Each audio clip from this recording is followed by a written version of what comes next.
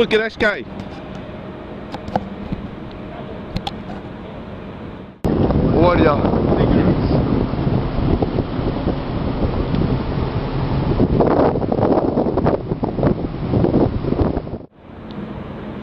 We're in trouble. We're in big trouble.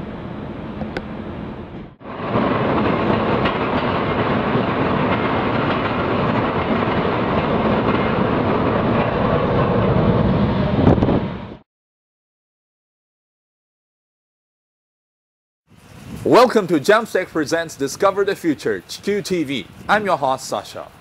Today, I'm in Sendai City, Miyagi Prefecture, covered with snow. On March 11, 2011, the Great East Japan earthquake occurred. The video footage you saw at the beginning was taken from Chikyu when the great tsunami of the earthquake reached the port of Hachinohe, Aomori Prefecture. Chikyu was waiting for the next expedition, and she was forced to leave the port urgently as the tsunami overwhelmingly came into the causing swirling, rolly waters. Chikyu got damaged, but fortunately all the crew members were intact and safe. What was happening in the source region along the Japan Trench that day? What is the situation below the ocean floor now? Chikyu's next mission is to elucidate the frictional properties of the plate boundary fault, which is reported as the cause of the massive earthquake and the tsunami.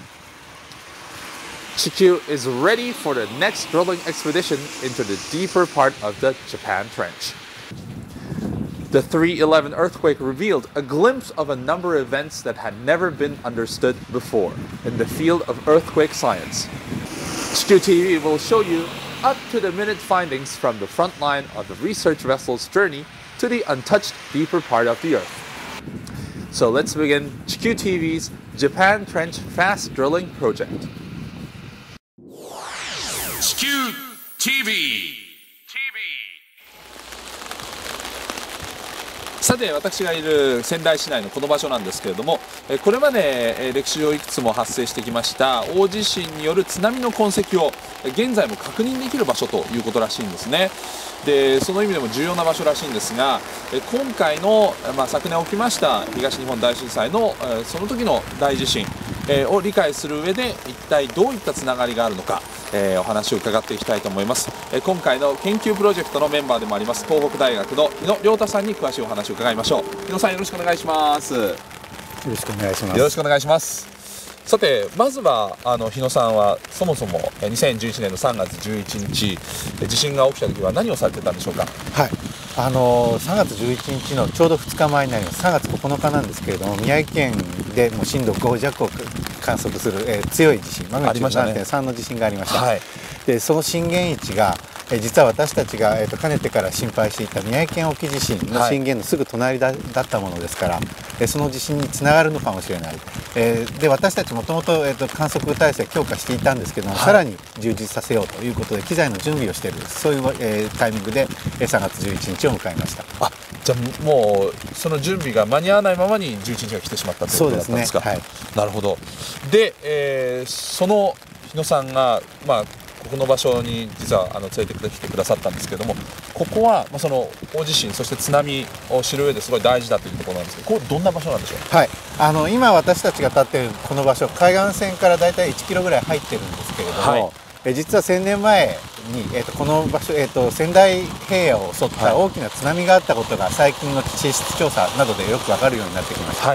で当時なんですけれども、ここはもう少し海岸に近いところだったんですが、今は向こうが海岸ですよね。そうですね。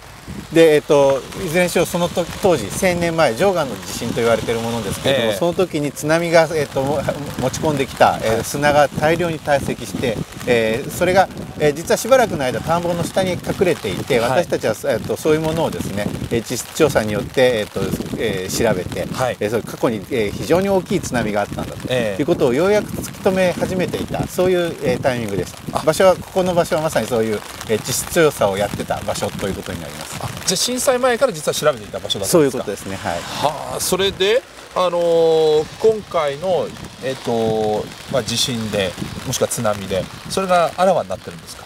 そうですね。今回の津波非常に、強い津波、高い津波が来て、その勢いでもってですね、今まではその田んぼの下に、隠れていたその地層が、削られてですね、直接見ることができるようになってしまった、そういう場所です。実際に今後ろにも、田んぼが広がってますけど、具体的にはどこがこれもともとじゃあちょっと地形が違ったんですか？そうですね、震災の前は。ここずっと一面田んぼで、ここのところ四角いちょっと角になって水路の、が通ってたところなんですけれども、見ていただいて分かるようにちょっとえぐれてる場所がありますね。そうですね、いわゆる普通の海岸みたいなこうなんていうんでしょうか、弓なりになってますけど、本当はもう少し向こうまで田んぼがあったのが削り込まれて、こういうような、地形になってしまったということです。ということはここのそのくぼんだところの断面を見るといろんなことが分かってくるそうですね、ですからもともとこの辺は全部地面の下にあったわけですけれども、こうやって削り込まれることによって地面の下側にどういうものが降り積もっていたかというのが直接目で見ることができるようになった、そういうことです。なるほど。じゃあもうその研究も実際に始まってるんですか？そういうことになります。で今回の地震、昨年の東日本大震災の時の地震と今までの地震っていうのは何かが違うんですか？それとも理解が変わるものだったんですか？今まではどんなに大きくてもマグニチュード8ちょっとぐらいだろうというふうに思われてきました。その最大の理由は、日本海溝では、比較的陸に近い、プレート境界でいうと深い場所ですけれども、そういうところが、くっついては離れるということを繰り返すことによって地震を起こす、ところが今回のマグニチュード9の地震になったんですけれども、それは実は日本海溝の本当にすぐそばの、ところまで、滑りが及んで、それが結果的に非常に大きい地震になった。でその日本海溝に近いところが、歪みを蓄えているということは、私たちが地震学の研究の中で見落としていたポイントになっています。震災直後から、ちょうどおよそ1年ぐらいですけれども、その現在までの、JAMSTEC などの調査も含めて、研究結果から一体どういうことが分かってきたんでしょうか？海洋研究開発機構ではもともと海底探査をやっていたのを繰り返しやることによって地震前後を比べる、先ほど申しましたけれども、海溝に近いところまで滑りが及んだ、しかもその海溝ので起こった地殻変動が非常に大きい。例えば横方向に50メートルも動いている。50メートルですか？あるいは、上下方向ですね、7メートルないし10メートルも隆起をしたんだというような証拠がどんどん明らかになってきます。それが海底が隆起することによって津波が起きているということそうですね。想像以上に大きかったということですけれども、ここまでで、大体その巨大な地震と津波が発生した仕組みっていうのが大体分かったということなんですか？いえ、何が起こったかということをようやく突き止めたところです。でどうしてこんなことになってしまったか、その発生の仕組みですね、それはまだ実はよく分かってないことがたくさんあります。なるほど。そうなると、まだ全部は分かってないということなんで、それが今回の研究公開の、目的の一つにもなると思うんですけれども、その実施するきっかけとモチベーション、そして目標っていうんでしょうか、そのあたりを教えてください。今回の地震、先ほど申し上げたように海溝に近いところ、断層の非常に浅いところで、大きな地震があった。で多分それが今回の超巨大地震を起こす仕組みを理解する上で、一番大事なポイントになると思います。でそうした断層の動きを、理解するという流れは今まで2通りあったと思っています。一つは私たちがやっているようなその地球物理学的な地震学的な観測によって、地面の動きをですね、間接的に測るというものです。一方でその地下の断層ですね、例えば大昔に地震を起こしたような断層、そこを、現在地表に近いところに出てるところがありますから、そういうところの断層を詳しく調べる、そういう地質学的なアプローチがあります。ところが今回は非常に大きい滑りがあった断層が、海底に非常に近いところですね、届いてまで出てきてしまっている。そういう意味ではその断層に直接掘削をすることによって手が届く可能性がある。なるほど。そしてそこはまさに私たちが今まで観測を積み上げてきてデータを蓄積してきた場ですから、その地球物理学的なアプローチと地質的な学的なアプローチが手を携えることによってこの超巨大地震がどうして起こってしまったのかということを明らかにする。もともとその持っているデータはあったと、震災前から調べていたもの、そして今回はひょっとすると掘って取り出してきたものがから断層が分かるかもしれない。そうですね。その組み合わせるっていうところが新しいわけですね。そうですね。今まで私たちが間接的にしか捉えることができなかった断層の姿、それの理解に1本2本進むだろうというふうに考えます。なるほど。ありがとうございました。地球 TV。さて続いては今回の東北沖地震調査掘削で実際に地球に乗り込んで研究チームをリードします首席研究者の京都大学のジム森さんに今回の研究公開では一体どんなことが行われるのかお話を伺っていきたいと思います。Jim, welcome to the show. Thank you. さあまず最初の質問なんですが今回の研究公開では一体どういった調査を行っていくんでしょうか。 So Jim, where about in the sea are you going to survey exactly? So we plan to drill a borehole about 200 kilometers east of Sendai. And this is in the fault plane of the big earthquake that happened last year. And it's where there was a very large slip, maybe 30 to 50 meters. And that really is a target of this project, is to understand how and why this fault could slip so much during the earthquake. Yes. One of the technical challenges is the water is very deep, maybe about 7,000 meters there. Wow. And so we're going to be drilling in 7,000 meters of water and then maybe about another 1,000 meters below that to reach the fault. Wow. So you can imagine we have this drill string or pipe that's about 8,000 meters long. It's very long, and so technical challenges are very high. And it's very new. There's never been a significant hole drilled to any depth in such deep water. I think the previous one was maybe drilling only about 10 or 15 meters. Wow. But we plan to go about a kilometer. So that's 100 times more. Yeah, so just getting to the seafloor in the deep water and drilling to the fault is going to be a big challenge for the team. となると今回のですね、今回の最大の狙いっていうのはどうなってくるんでしょうか。So what is the foremost goal of this expedition? So we want to drill where there was large slip during the earthquake. Probably there was maybe 10, 20, maybe 50 meters of slip on the fault. And this large slip is what really caused the tsunami. Yes. And so previously it was very hard to explain why the shallow portion would move so much in a fault. So we actually want to go there and look at the fault and do some measurements to understand that process. I see. そのために一体どうするんでしょうかね。So what are you going to do to reach the goal? So there's actually sort of two main goals of the project, two main objectives. One is simply to go and get a piece of the fault. No one's actually ever seen a piece of a fault that's moved 50 meters. So that in itself will be very exciting. Look at the physical properties, the fluid content, the frictional properties, and we really will learn a lot just being able to put our hands on this fault that moves so much. I see.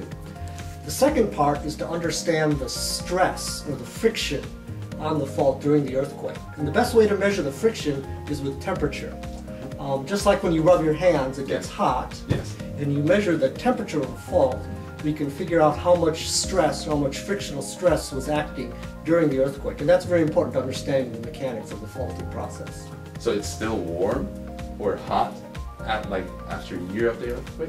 Right, so when the earthquake happened, it was very hot, probably hundreds of degrees, but actually it cools. And so in about 1 year or 2 years, it cools to maybe 1 degree or less. And that's why you have to get out there very fast. You want to measure that temperature quickly, and that's why this project is actually called JFast. JFast. Right, that's the name of the whole project. Okay, to do it really fast. Right. I see. ということでですね、研究の内容も分かったところでジムさんに最後にですね今回の研究公開にかける思いも聞いてみたいと思うんですが So why do you think this expedition is important? So we had this bad earthquake last year. Did lots of damage, killed lots of people. And one of the main goals of IODP is really to study earthquake faults, to study the geological processes at plate boundaries. Also, IODP has this great tool in Chikyu. We can drill very deep into the fault to understand it. So I think it's really important for IODP, and by IODP I mean the international scientists that work on it, to do as much as they can to really understand the earthquake, understand the tsunami, understand the geological processes that control this event.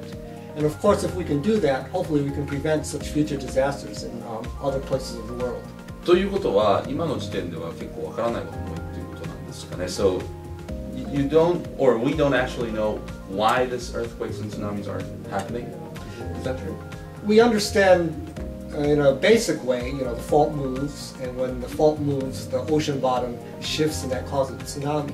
What we really want to understand here is why it moves so much on the shallow portion, made this very big tsunami. And if we can understand those conditions, we can go to other places in the world, like Nankai or Cascadia off of Canada, and say, well, does this place also have the potential for making 40-meter waves when an earthquake occurs? 今回の研究がいかに大事かということがよくわかります。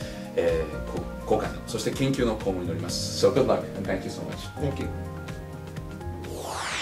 地球 TV. So we learned that this research project aims to come closer to the true mechanism of great earthquakes in a groundbreaking way that has been never discovered before with the past studies. It is more challenging than ever as it needs to be implemented as immediately as possible, and unprecedented hurdles that Chikyu has never tried before are waiting ahead. The outcomes from the project are expected to provide important clues to unveiling the mechanism of great earthquakes and tsunamis, so we strongly hope it will succeed. And on our next episode, we will report the operation plan from onboard Chikyu just before the departure to understand how Chikyu will take on the challenge of drilling into the earth as deep as 8,000 meters. The next Chikyu TV is scheduled on 25th of April 2012. JAMSTEC presents Discover the Future Chikyu TV. I'm your host, Sasha. Bye-bye.